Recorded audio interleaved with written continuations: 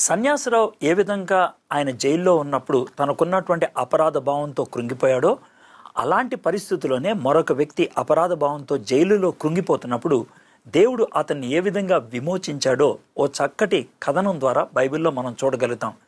ఆ కథనం ఈ విధంగా ఉన్నది. ఒక చాలా ధనికమైనటువంటి వ్యక్తి ఉన్నాడు. అతని దగ్గర చాలా మంది పనోళ్ళు ఉండేవాళ్ళు. వాళ్ళని బానిసలు అనేవాళ్ళు. బానిసలకు పౌరసత్వం కూడా ఉండదు. వాళ్ళని అసలు మనుషులుగా కూడా లెక్కవేరు.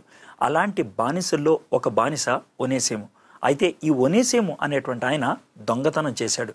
అలాంటి దొంగతనం చేసినటువంటి బానిసను సర్వసాధారణంగా సింహాల బోన్లో వేసి సింహాలకు భోజనంగా పెడుతూ ఉంటారు.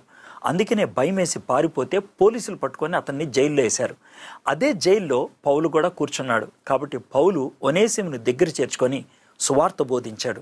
ఆ సువార్తను బోధించడంతో ఒనేసిము జీవితం మారిపోయింది. ఒనేసిము ఇప్పుడు తిరిగి వెనక్కి వెళ్ళాలని పౌలు యొక్క ఆశ. కానీ యజమానుడైనటువంటి ఫిలోమోను అంగీకరిస్తాడో లేదో భయం. అందుకనే పౌలు భక్తుడు ఫిలోమోనికి ఒక ఉత్తరం రాశాడు. ఆ ఉత్తరం ఒనేసిముని స్వీకరించమని.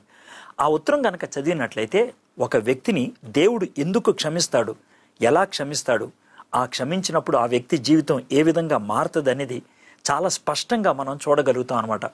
పౌలు భక్తుడు ఫిలోమోనుకు రాస్తూ ఏమంటున్నాడంటే, ఒనేసిముని క్రీస్తులో ఉన్నటువంటి ప్రేమను బట్టి స్వీకరించు అని అంటున్నాడు. కాబట్టి ఎవరైనా కూడా తప్పు చేసినట్లయితే యేసయ్య మనల్ని స్వీకరించడానికి ఉపయోగించేటువంటి మాధ్యమం ఒకటే, అది ప్రేమ. ప్రేమను బట్టి మనల్ని ఆయన క్షమిస్తాడు, ప్రేమను బట్టి మనల్ని స్వీకరిస్తాడు. అంతేకాదు స్వేచ్ఛాపూరితంగా ఈ పని చెయ్యి అని అంటున్నాడు. బలవంతం అనేది ఎప్పుడు కూడా ఉండదు. దేవుడు బ్రతిమలాడతాడు కానీ ఎప్పుడు కూడా బలవంతం చేయడు. అంతేకాదు బానిసగా కాదు సహోదరుడిగా స్వీకరించానంటున్నాడు. ఎంత గొప్ప ధన్యత! దేవుడు గనక మనల్ని స్వీకరించినట్లయితే తమ్ముడు చెల్లాయి అని పిలుస్తాడు. అందుకనే పరలోకమందున్న మా తండ్రి అని యేసయ్య ప్రార్థన నేర్పించాడు.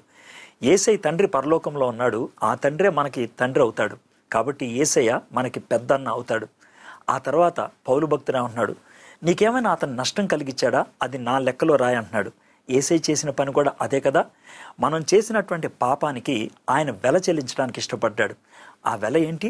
తన స్వచ్ఛమైన పవిత్రమైనటువంటి రక్తాన్ని మనం చేసినటువంటి పాపానికి క్రయధనంగా ఆయన చెల్లించాడు. అంటే మన పాపాన్ని ఆయన తొలగించడానికి ఆయన వెల చెల్లించాడు. నా లెక్కలో రాసుకో అని చెప్తున్నాడు. ఎంత గొప్ప ధన్యత! యేసయ్య దగ్గరికి వచ్చినట్లయితే ఆయన మనల్ని క్షమిస్తాడు, మన పాపాన్ని తుడిచివేస్తాడు. ఎందుకో తెలుసా?